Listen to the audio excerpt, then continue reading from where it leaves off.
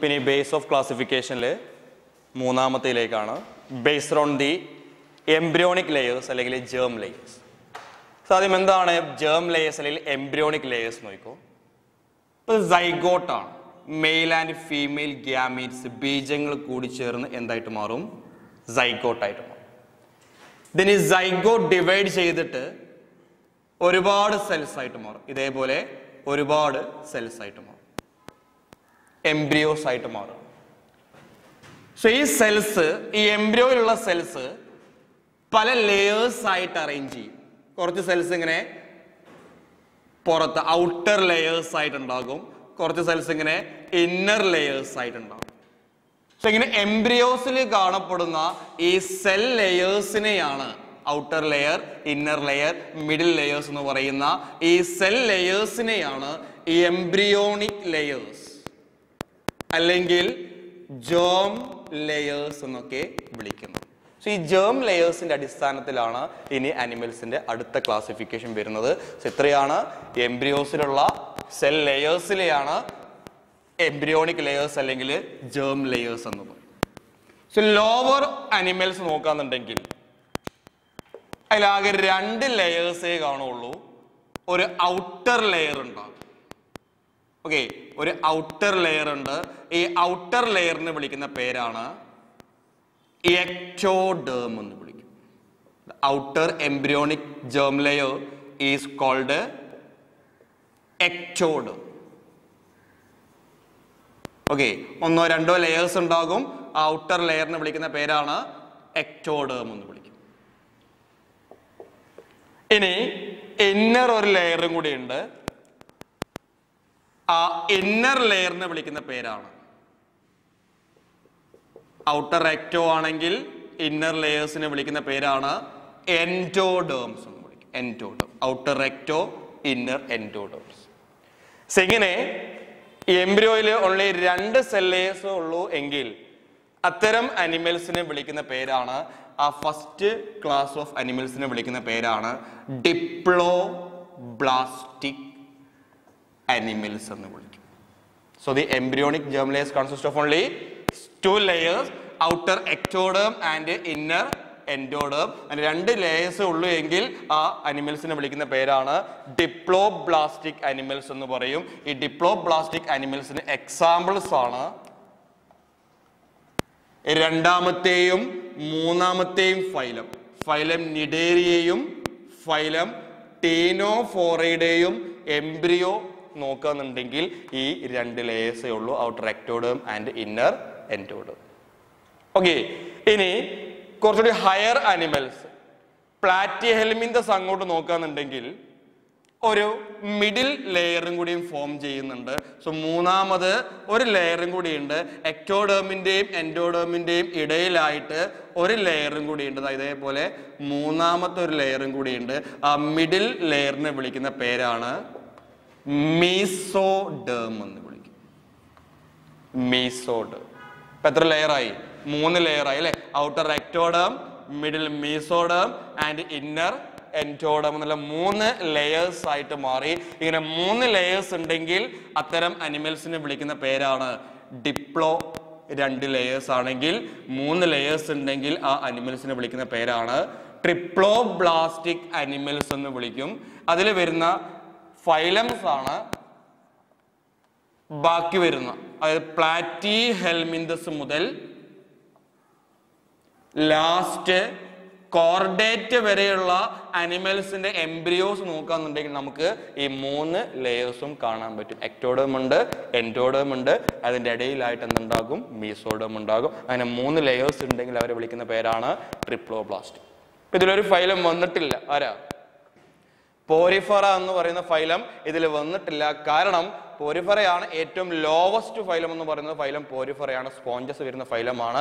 അവർക്ക് ഇത്തരത്തിൽ germ layers ആയിട്ടില്ല. വേണമെങ്കിൽ അപ്ലോബ്ലാസ്റ്റിക് എന്ന് വിളിക്കാം, ജേം ലെയേഴ്സ് ഇല്ലാത്തവരെന്ന് വേണമെങ്കിൽ വിളിക്കാം. സോ ഇതാണ് ജേം ലെയേഴ്സിന്റെ അടിസ്ഥാനത്തിലുള്ള അനിമൽസിന്റെ ക്ലാസിഫിക്കേഷൻ. ക്ലിയർ അല്ലേ? ഡിപ്ലോബ്ലാസ്റ്റിക് എന്ന് പറഞ്ഞാൽ 2 ലെയേഴ്സ് മാത്രം, എക്ടോയും എൻഡോയും മാത്രം. ട്രിപ്ലോബ്ലാസ്റ്റിക് എന്ന് പറയുമ്പോൾ 3 ലെയേഴ്സും കാണും, കംപ്ലീറ്റ് ആയിരിക്കും. എക്ടോഡോമും മീസോഡോമും എൻഡോഡോമും ഉണ്ടാകും. നിങ്ങൾ ശ്രദ്ധിക്കേണ്ടത് ഈ എക്സാമ്പിൾസിന് വേണ്ടിയിട്ടാണ് ഡിപ്ലോബ്ലാസ്റ്റിക്കിൽ വരുന്നത് നിഡേറിയയും ടീനോഫോറയുമാണ്. ട്രിപ്ലോബ്ലാസ്റ്റിക്കിൽ വരുന്ന പ്ലാറ്റി ഹെൽമിന്തസും കോർഡേറ്റയുമാണ്. ഇനി അടുത്തൊരു ബേസ് ഓഫ് ക്ലാസിഫിക്കേഷൻ ആണ് സീലം. സോ സീലം എന്ന് പറഞ്ഞാൽ ബോഡി ക്യാവിറ്റി ആണ് കേട്ടോ. സീലം എന്നുള്ള വാക്കിന്റെ അർത്ഥം ബോഡി ക്യാവിറ്റി എന്നാണ്. സോ എങ്ങനത്തെ ബോഡി ക്യാവിറ്റിയാണ് സീലം എന്ന് വിളിക്കാൻ നോക്കും.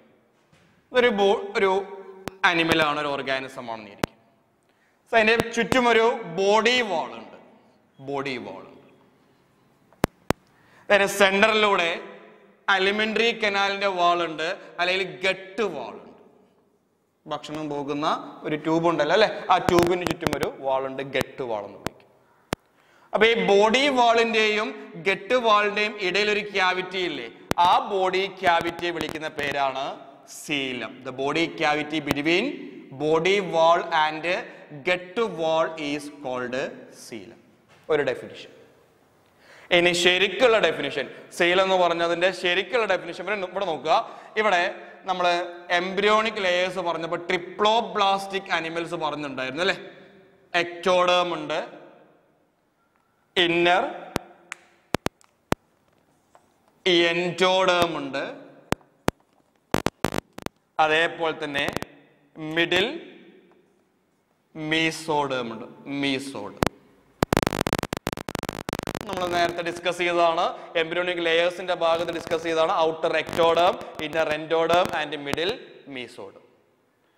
സോ ഒരു സീലം എന്ന് പറഞ്ഞു കഴിഞ്ഞാൽ, ഒരു ട്രൂ സീലം എന്ന് പറഞ്ഞു കഴിഞ്ഞാൽ അത് ഈ മീസോഡേമുണ്ടാകുന്ന, ഈ മീസോഡേമൽ ലൈനിങ്ങോട് ഉണ്ടാകുന്ന ഈ ഒരു ക്യാവിറ്റിയെ വിളിക്കുന്ന പേരാണ് സീലം.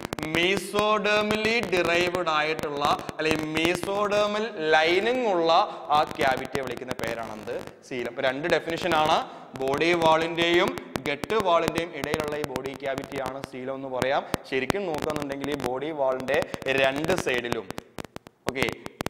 സൈഡിലും ആരുടെ ലൈനിങ് ആയിരിക്കും?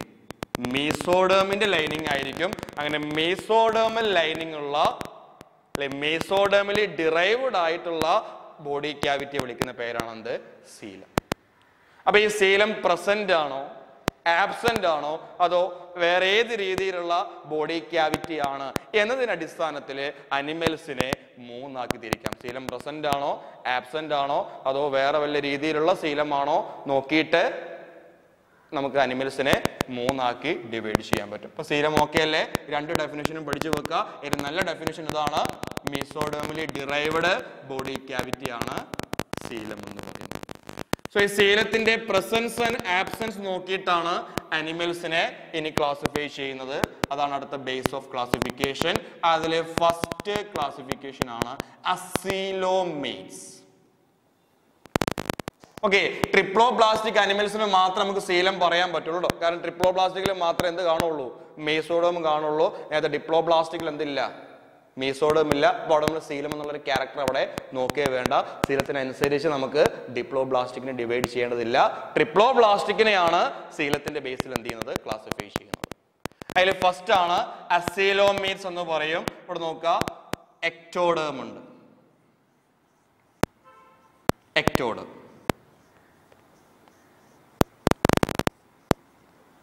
ഇന്നർ എൻഡോഡേം ഉണ്ട്.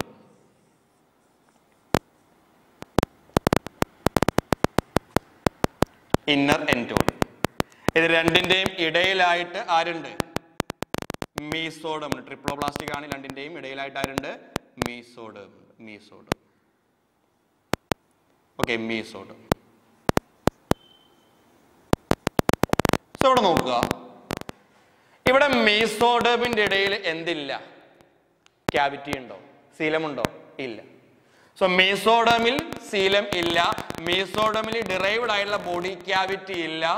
സോ അങ്ങനെ സീലം ആബ്സെന്റ് ആണെങ്കിൽ അത്തരം അനിമൽസിനെ വിളിക്കുന്ന പേരാണ് അസീലോമേറ്റ്സ് എന്ന് വിളിക്കും. Coelom is absent. മീസോഡേം ഉണ്ട്, എക്ടോഡേം ഉണ്ട്, എൻഡോഡേം ഉണ്ട്. പക്ഷേ ക്യാവിറ്റി ഉണ്ടോ? ക്യാവിറ്റി ഇല്ല, സീലം ഇല്ല. മീസോഡേമിൽ ഡിറൈവ്ഡ് സീലം അവിടെ ആബ്സെന്റ് ആണ്. സച്ച് അനിമൽസ് ആർ കോൾഡ് അസീലോമേറ്റ്സ് എന്ന് വിളിക്കും. അതിന് എക്സാമ്പിൾ ആണ്, അസീലോമേറ്റ്സിന് എക്സാമ്പിൾ ആണ് പ്ലാറ്റിഹെൽമിന്തസ്. പോരിഫെറയും നിഡേറിയം ടിനോഫോറിയും നമുക്ക് എന്ത് ചെയ്യണ്ട, പരിഗണിക്കേണ്ട ആവശ്യമില്ല. കാരണം ഒരു ഡിപ്ലോബ്ലാസ്റ്റുകളിൽ അപ്ലോബ്ലാസ്റ്റിക്കിൽ വരുന്നവരാണ്. ട്രിപ്ലോബ്ലാസ്റ്റിക് മുതലാണ് നമ്മൾ ഈ ഒരു ക്ലാസിഫിക്കേഷൻ ശരിക്കും നോക്കുന്നത്. ഇനി സീലം ഇല്ലാത്തവരൊന്ന് ചോദിക്കാന്നുണ്ടെങ്കിൽ നമുക്ക് ആരെയും ഉൾപ്പെടുത്താം, നിഡേറിയനെയും ടിനോഫോറിനെയും പോരിഫറിനൊക്കെ എന്ത് ചെയ്യാം, ഉൾപ്പെടുത്താം. ശരിക്കും വരുന്ന മെമ്പർ ആരാണ്? പ്ലാറ്റിഹെൽമിന്തസ് ആണ്. അസീലോമേറ്റ്സ് എന്ന് പറയുന്ന ആരാണ്? പ്ലാറ്റിഹെൽമിന്തസ് ആണ്. അവർക്കാണ് മീസോഡം ഉണ്ടായിട്ട് പോലും എന്തില്ല, മീസോഡമിൽ ഡിറൈവ്ഡ് ക്യാവിറ്റി ഇല്ല. ഓക്കെ, ഇനി രണ്ടാമത്തെ ഒരു ഗ്രൂപ്പാണ്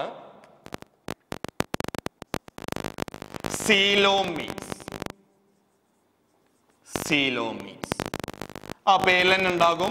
അസീലോമീറ്റ് സീലം ആബ്സെന്റ് ആണെങ്കിൽ സീലോമീറ്റ്സ് എന്ന് പറയുമ്പോൾ ഒരു ട്രൂ സീലം പ്രസന്റ് ആണ്. അങ്ങനെ ട്രൂ സീലം പ്രസന്റ് ആയവരെ വിളിക്കുന്ന പേരാണ് അസീലോമീറ്റ്സ്. നേരത്തെ വരച്ചതുപോലെ തന്നെ എക്ടോഡേം ഉണ്ട്. നമ്മൾ ആ സീലം എക്സ്പ്ലെയിൻ ചെയ്തപ്പോൾ ഒരു ചിത്രം വരച്ചിട്ടുണ്ടായിരുന്നു അല്ലേ, ക്യാവിറ്റി ഉള്ള ചിത്രം. ഓക്കെ, എക്ടോഡേം ഉണ്ട്, അതേപോലെ തന്നെ എൻഡോഡേം ഉണ്ട്, ദെൻ മീസോഡേം ഉണ്ട് കേട്ടോ, മീസോഡേം ഉണ്ട്. ഓക്കെ, ആ മീസോഡേമിന്റെ ഇടയിൽ എന്തുണ്ട്, ഒരു ക്യാവിറ്റി ഉണ്ട്. ആ ക്യാവിറ്റിയെ വിളിക്കുന്ന പേരാണ് എന്ത്, സീലം എന്ന് വിളിക്കും. സോ സീലം പ്രസന്റ് ആണ്. സീലം പ്രസന്റ് ആണെങ്കിൽ ഇവരെ വിളിക്കുന്ന പേരാണെന്ത്, സീലോമേറ്റ്സ് എന്ന് വിളിക്കും. ഇതിൽ വരുന്ന മെമ്പേഴ്സ് ആണ് അനിലിഡ മുതൽ ലാസ്റ്റ് കോർഡേറ്റ്, അനിലിഡ, ആർദ്രോപോഡ, എക്കൈനോഡെർമേറ്റ്, ലാസ്റ്റ് കോർഡേറ്റ് വരെയുള്ള മെമ്പേഴ്സ് നോക്കാന്നുണ്ടെങ്കിൽ മീസോഡേമിന്റെ ഉള്ളിൽ എന്ത് കാണാം, ഒരു ട്രൂ ആയിട്ടുള്ള ശരിക്കിനുള്ള ഒരു സീലം അവിടെ കാണാൻ പറ്റും. ഇതുപോലെ ഇതാണ് സീലോമേറ്റ്സ് എന്ന് പറയുന്ന അനിമൽസ് ഗ്രൂപ്പ്. ഇനി ഒരു ക്ലാസിഫിക്കേഷനും കൂടി ഉണ്ട്. മൂന്നാമത്തതാണ് സീലത്തിന്റെ അടിസ്ഥാനത്തിൽ മൂന്നാമത്തതാണ് സ്യൂഡോസീലോമേറ്റ്സ്. സ്യൂഡോസീലോമേറ്റ്സ് എന്ന് പറയും. ഇത് ശരിക്കും ശ്രദ്ധിക്കുക, എപ്പോഴും എക്സാമിന് ചോദിക്കുന്നതാണ്. ഇവിടെയും എക്ടോഡേം ഉണ്ട്. ഓക്കെ, എക്ടോഡേം ഉണ്ട്.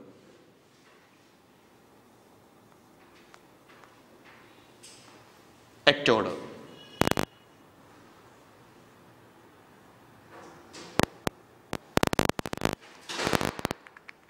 ഇന്നറായിട്ട് എന്തുണ്ട്, എൻഡോഡേം ഉണ്ട്. എംബ്രിയോണിക് ലെയേഴ്സിൽ എൻഡോഡേം ഉണ്ട്.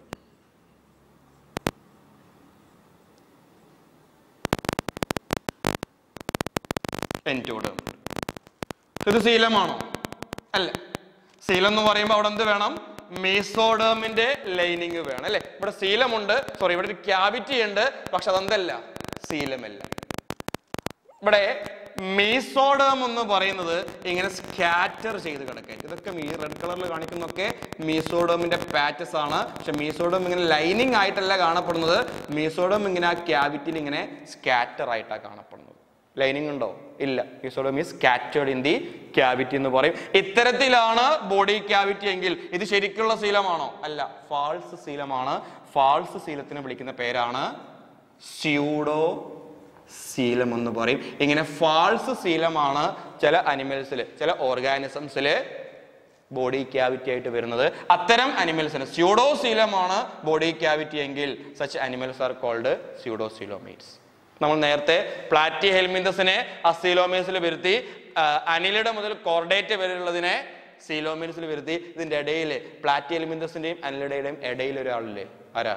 അഷ്ഹെൽമിന്തസ്. ഈ അഷ്ഹെൽമിന്തസില് ഇത്തരത്തിലുള്ള ഫാൾസ് സീലമാണ്, സ്യൂഡോസീലമാണ്. സോ അഷ്ഹെൽമിന്തസിൽ വരുന്ന മെമ്പേഴ്സ് ആണ് ശരിക്കും സീലമില്ലാത്തവര്. പക്ഷെ ഒരു ബോഡി ക്യാവിറ്റി അവിടെയുണ്ട്, ശരിക്കിനുള്ള സീലമല്ല, ഫാൾസ് സീലം കാണിക്കുന്നവരാണ് ആര്?